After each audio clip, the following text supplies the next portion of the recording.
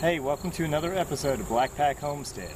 Today on this episode we are going to be planting some cabbage here in western North Carolina. It's still on the warm side with a lot of cold crops. You want to get the cooler weather going. We got some red cabbage here. We got some stonehead cabbage, a little bit of broccoli, which we had real good success with earlier in the season, and some Chinese cabbage here. Oh, look, it says Gourmet. I know. Yeah.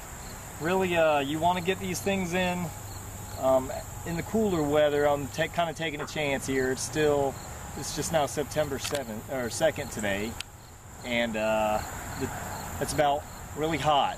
That's what we're gonna do. We're gonna get these plugged in, because if you don't plug them in, guess what? You don't get cabbage. And, Did you talk about the broccoli? Yep. Okay, just making sure, because I didn't remember. Cool. We're going to put in some garlic. Garlic you want to get in the fall. And just a few other things, experiments, you know, trying to get that late lettuce in, and try some carrots and stuff. But, you know, you never know till you try. So join us on this journey.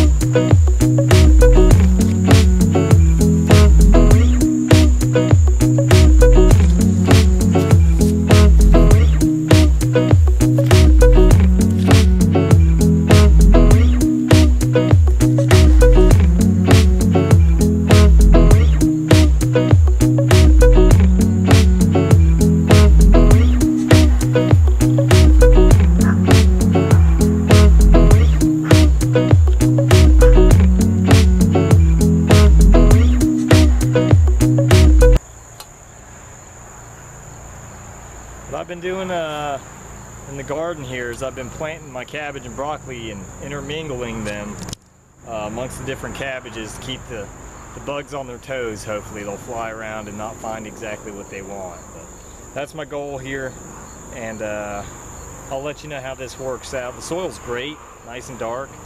It's done very well, and we're going to try this again. We had real good luck, like I said, earlier in the season with this stuff. And hopefully it'll just keep getting better every year. That's the hope here on the homestead. Secret, straw, and rabbit poo. I mean, it works wonders, guys.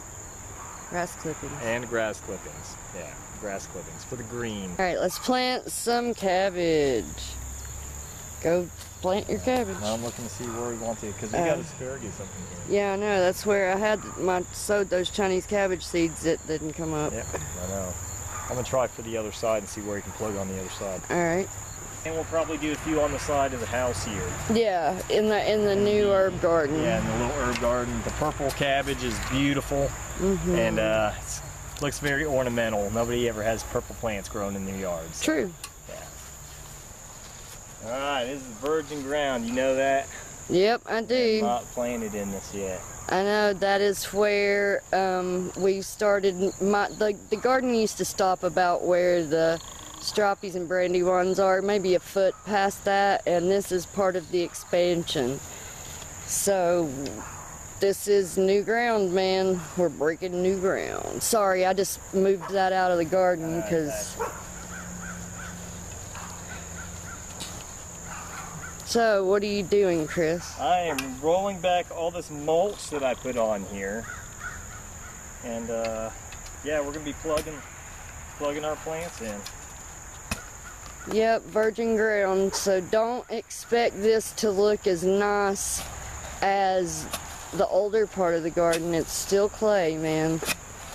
It won't be in the next 5 years. Yeah, I know. See, can you tell the difference? See, it's got a lot more red in it. It's not as brown. And it's got the classic red clay clods that have to be broken up. But basically this is kind of like a no-till type garden through the mulch, the back to Eden type gardening. It's a hybrid. It's a hybrid. Yeah. That's what it is. But it's like what we've had good success with, so we're sticking with it. Heck I hate yeah. weeds, guys. Weeds are my enemy. So yeah, I mulch it. Yep. Not because it's fantastic necessarily, even though it is. I do it because I'm lazy and I don't like to pull weeds. Chris, the lazy gardener. The lazy gardener. And now I'm just grabbing at random here. I'm trying to grab one from each cell pack. And like I said, keep my bugs on their toes, or on their stilts or whatever they walk on. Their wings, if they fly.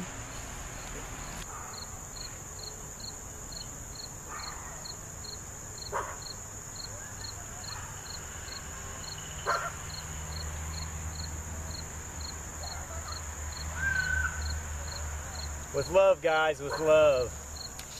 That's right.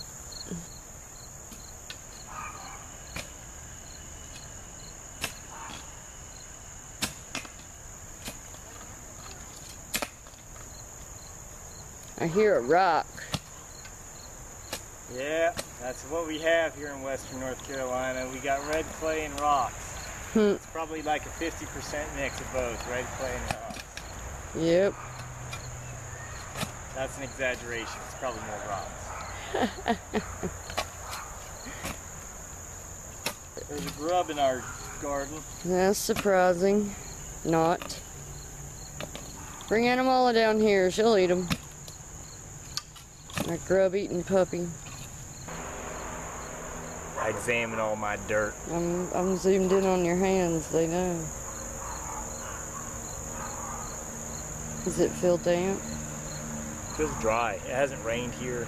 I mean, it's rained, but not really, not significantly. Every time it's rained around this area, it's always circled us. Yeah. It's always gone around us. And that's how the mountains are here. We got little microclimates. It happens. Mm-hmm. Yeah, it happens.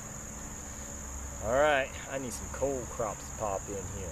That's All cold, right. C-O-L-E, like as in coleslaw, not cold crops. There's no cold crops. There you go. Even It's though mountain there is a speak. cold crop. Peas are pretty cold loving. But I'm talking about coal, C-O-L-E, cold crops. What's that mountain speak? Mountain talk. Fixing to pop in my cold crops. Fixin' to. Fixing to. Where are you from? From the mountains of North Kakalaki. I mean the mountains of Appalachia? Yep, Appalachian. And yeah, they make fun of us for our accents around here, but we got like a secret language. We got mountain talk. That's right. Yeah, we like our mountain talk. Down to the creek. Yep. Where the bridge is janky. Janky bridges. Janky! It's all janked up, man. Janky. What was the one I used the other night? I don't know. They can't pop remember. up. Yeah. That's how us mountain folk talk. We like our accents. Yeah. Ooh, look at this grub. That one's even bigger.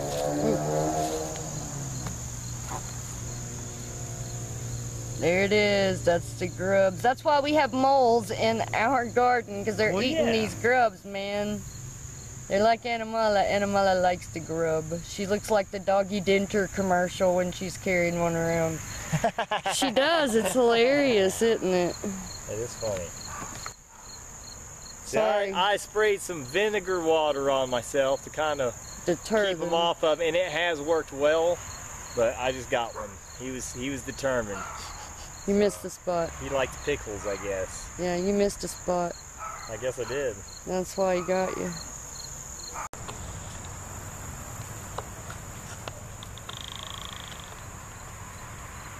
And there it is, folks. Our brassicas, our cabbage, our broccoli, and it's fixing to storm. And then I'm up here, I've broke up some garlic cloves up here in the herb garden. So let me get a shot of that purple. That's gorgeous. See the color scheme as you back out? Isn't that beautiful? That's just like dang ornamental. When they're bigger, you'll be able to see it better. Alright, let's go check out where I've started to plant some purple garlic up here in the herb garden. Because it's going to storm, I only had time to do one clove, or one bulb. So I broke it apart and I dug my holes 2 inches deep, And I put 2 cloves in each hole in the ground. And now I'm gonna cover them.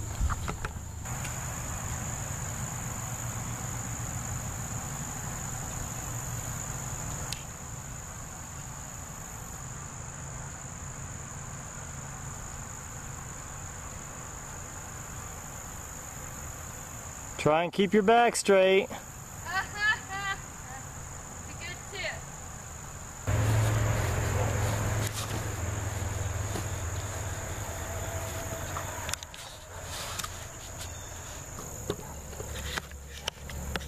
Well guys, I'm done planting my brassicas.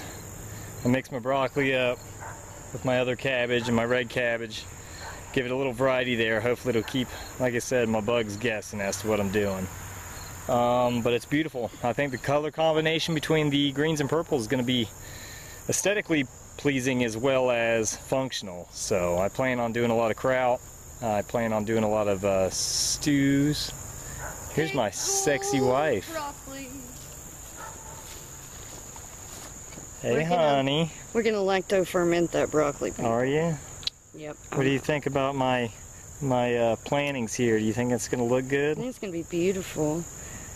I can't wait to see them when they're big and it's just like green, purple, green, purple. It's gonna be beautiful. We're hopefully gonna get a little rain. I was really hoping on it, but I may end up having to water these things anyway. Yeah, because it started thundering, did a few raindrops, and now it's starting to get blue over there. Yep, for the last hour or so it's been threatening and making a bunch of noise, but like I said, in this area it likes to go around us, little microclimates and stuff. It is what it is. Yep. But you can't not water, you know, otherwise it won't come. It'll rain if you water. Everybody knows that. That's right. Yeah. It happens to me like literally almost every time. Every time. But how's your plantings up there? You almost done, hon? Yeah, I'm done. I broke up 1 bulb of purple Italian garlic, and planted them and just got them covered up. And so I think we're done out here for today. Yeah. All right, everybody. I just got hit with a raindrop. So did I. I better get on the watering, otherwise it won't rain. That's right. Yeah, see, if I water, it'll rain. It's the way it always happens. There you have it. All right, y'all. Don't forget to like and subscribe. Please. Please, y'all, please. Comment, share. We love the comments. Share our videos on every social media platform you have. We would greatly appreciate it. It really helps us creators out. Yep. All right, God bless y'all. I hope you have a blessed day, and we'll see you next time here at the Black Pack Homestead. Bye-bye.